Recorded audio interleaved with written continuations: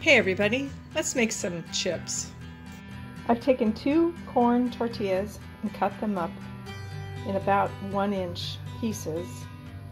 I've added a teaspoon of avocado oil and then salted them. I'm going to put the lid on this bowl and shake it up.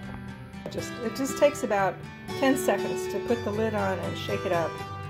And you just want to make sure things are coated and there's salt enough around for everything. I'm going to put them in my air fryer for about 10 minutes. So I'm going to heat the air fryer to 400 degrees. Okay, we're getting some good browning on the edges. I'm going to take them out. Okay, so here are my chips out of the air fryer into a bowl ready to eat.